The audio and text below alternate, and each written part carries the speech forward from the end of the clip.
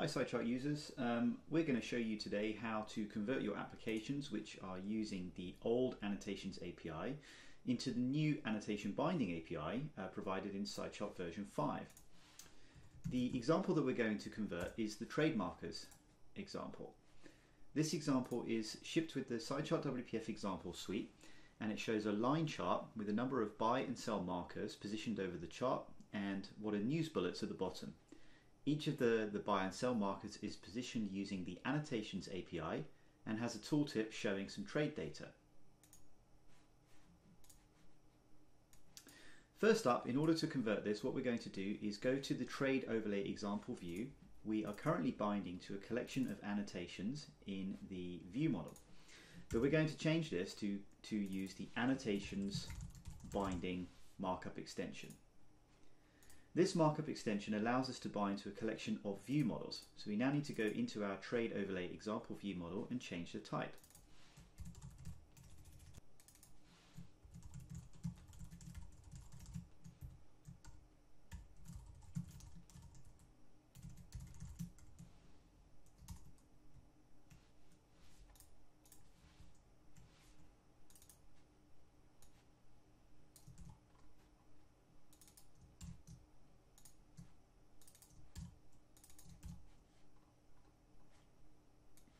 I'm going to comment out this second section, which adds the news bullets, and focus on the first for now. In the original example, we are creating a buy marker annotation and a sell marker annotation, and we're adding them to a collection of annotations and then binding that directly to the view. This is not true MVVM because we're creating view types in the view model. So what we're going to do instead is to declare a view model for each of these types.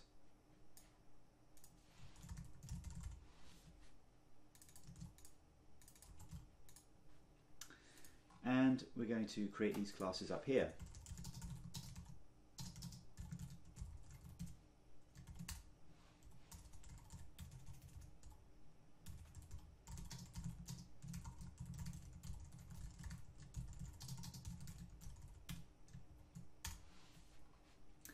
The first thing that any class needs when it inherits from base annotation ViewModel is it needs to know the view type to instantiate in the MVVM API.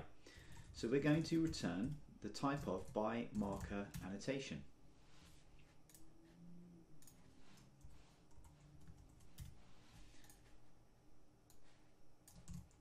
Similarly, for the sell marker annotation view model, we're going to return the type of sell marker annotation.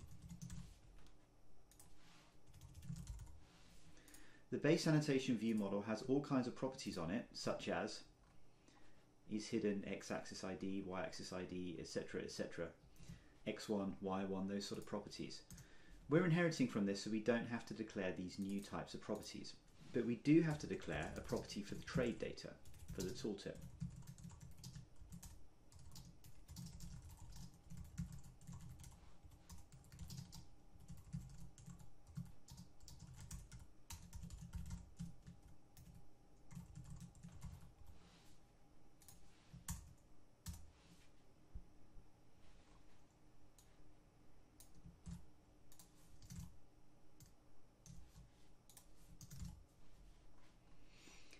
Now that we've declared our view models, we should be able to instantiate them here, but we need to cast to a common type.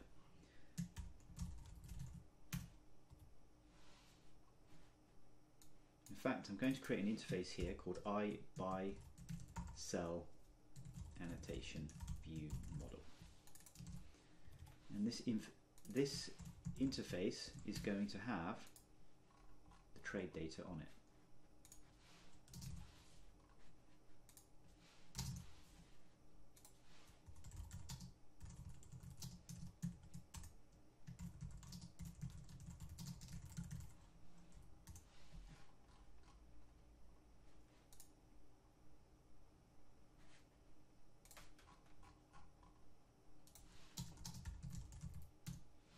There we go.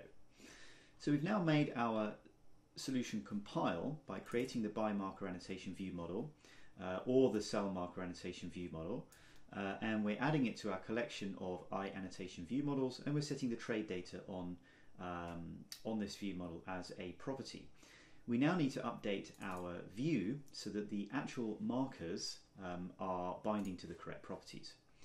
In the example, we have got a by marker annotation, which is like so. All we need to do is add property here, x1, and we bind to x1 on the by marker annotation view model. Do the same for y1. The tooltip originally bound to a data context where all this information is contained in the trade data.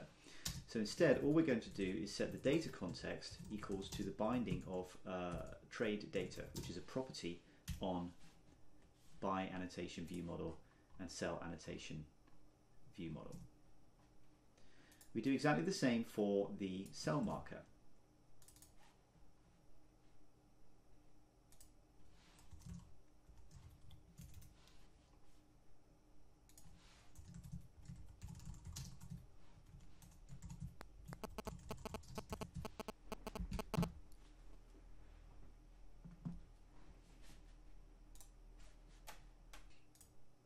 Let's go ahead and run this app and see if our changes have had any effect.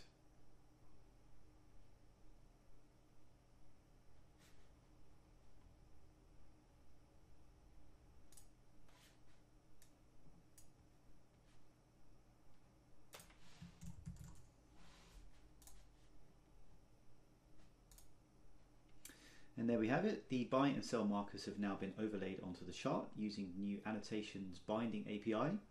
And the tooltip is still present. You'll notice that the news bullets at the bottom of the chart are no longer shown, so we will have to add those in as well. To do that, we go back to the trade overlay example view model, and we now need to create a view model type for the news bullet.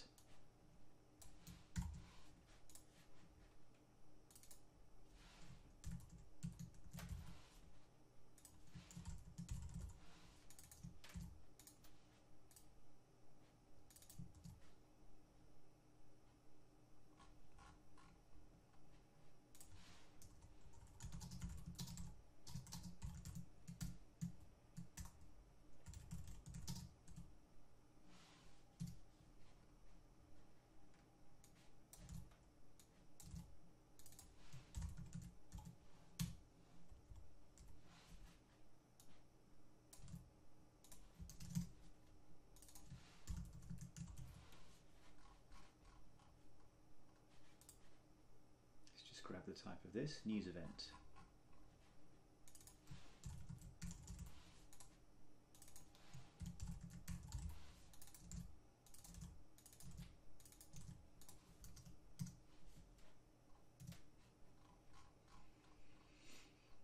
Finally, properties that we're using in the news bullet annotation include news data, x1, y1, and coordinate mode. So we're going to have to bind to these in the view.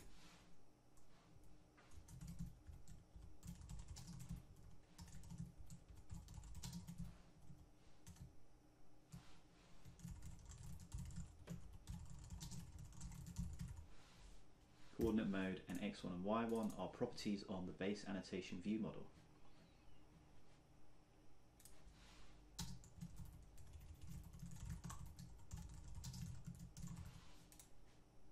Let's go ahead and run the app and see what happens now.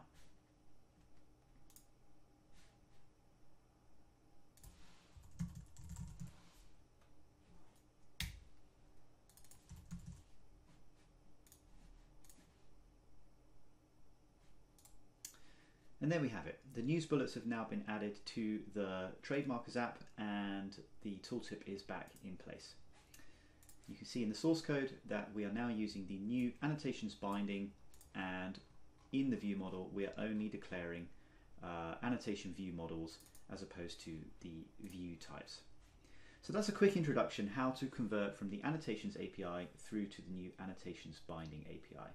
If you have any questions about this or need further support, please visit support.scichart.com and feel free to ask a question.